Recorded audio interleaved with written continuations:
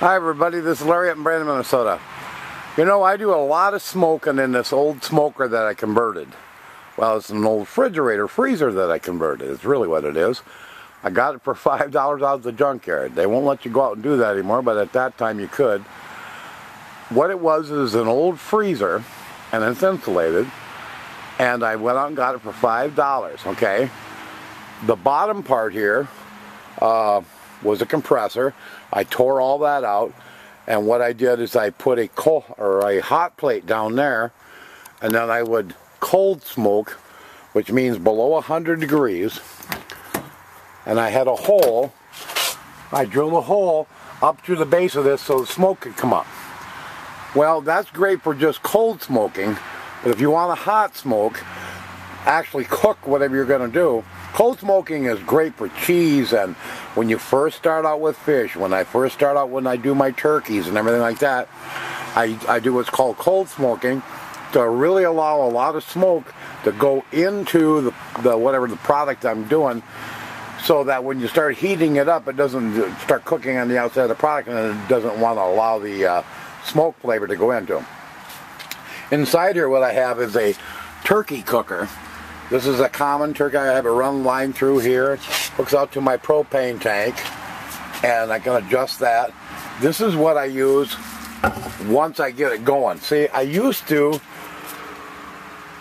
worked okay with a hot plate down there for creating the smoke, but it would run an hour, then it run out. Then you had to load it back up with chips and start all over again. Well, my brother Steve was awesome. He sent me what's called the Smoke Daddy, and it mounts right through the wall of my smoker right here. Okay? What's really cool about this is I can say I'm going to smoke fish or anything, and I only want to maintain 110 degrees when I very first start smoking it. I want to get a lot of smoke going, but I don't want to be cooking it right away. Well, now I can adjust the burner real low, and with this Smoke Daddy, and I'll show you, is a really neat unit, and I'll put a link under the video. So yeah, the Smoke Daddy, they call it a cold smoker because it's putting out. I have a, I don't have it right here, but I have an air pump that hooks right to the end of this hose, and inside here is a little venturi. See, it's a little tube. It shoots just before it gets to the hole and creates a vacuum. It's kind of like when you're going to blow on a campfire to get it going. You're just going, and you're blowing to keep the fire going. Well, I fill this thing with wood chips. I light it from the bottom. This cap comes off, and I take a blowtorch and just little handheld blue tank, and heat it. And smoke will start rolling out of there, and the embers will just keep going, and it will run for about 2 hours when it's completely full, which is great because I'll get massive amounts of smoke, but I won't get the heat, and I don't want the heat right away. Now, if I just wanted to cold smoke some bacon that's already cured, or I want to cold smoke some cheese, I wouldn't need anything else but this. This would be great for cold smoking because you don't want to create any heat when you're doing that.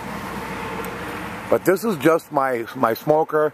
Like I said, what I did here that helped out, I put some racks on the side here, these, and I screwed them to the side.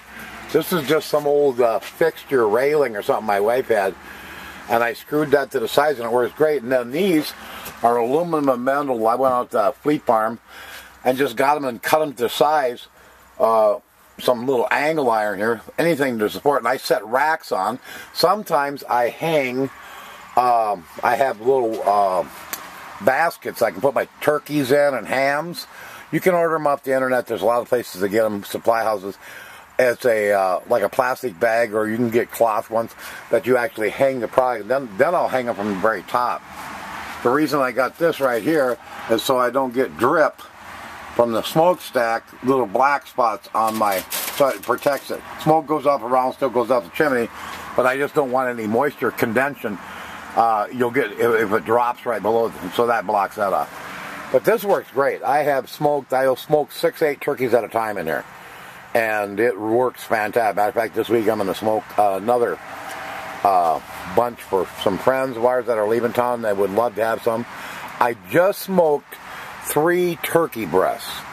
that came out just, I mean, just absolutely awesome. And if you want to know how to do it with a commercial cure and do it the professional way, check the link below my video and you will see on how I did that. But if you want to build your own, if you're going to do one, don't go get an old refrigerator that's got plastic insides. You don't want to create enough heat. If you're going to just cold smoke in it, cheese or something, that's fine. But if you start creating any heat, you better find an old woman's metal. You're better off to go to like a restaurant supply place. Maybe it has an old beat up when the compressor went out of them. Or a restaurant fire. I'd start calling around restaurant supply houses and stuff that sell secondhand and used. They might have one that was traded in, the compressor went out of them. Talk around some of these implement places that work on commercial refrigeration units in restaurants and stuff. You know, that are repair companies. They might say, yeah, we got one sitting around back, the compressor went on, we took it out, moved it out, and gave them a new one.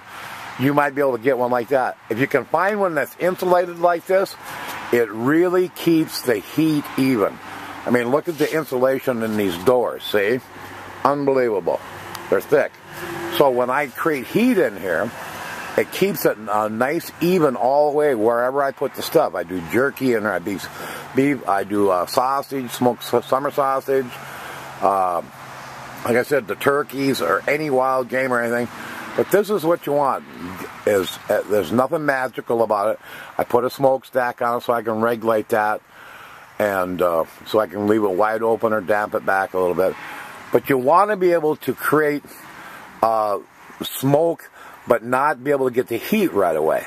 Now, if you can come up with some kind of little burner or something, a smaller burner, I would recommend going with a smaller little thin pan or something that doesn't have to have as much heat before the chips start smoldering, okay? But people have asked me about this old smoker of mine, and this old thing's just been, I did put through the door here a temperature gauge, so I can monitor the temperature in the cabinet, okay?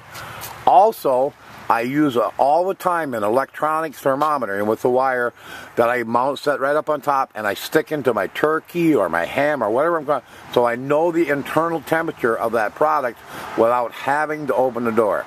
That's the biggest thing with any smoker. Get everything set so you're not constantly opening the door. But I just wanted to give you a little run around and show you what was going on here. A little round the block trip. This is the smoker that I smoke a lot of stuff in. I'll put a link to some of the things I smoke. Smoked salmon. I've smoked, like I said, bacon in it, hams. I'll put a link to some of those videos and you can check it out, okay? This is Larry up in Brainerd, Minnesota. Ciao.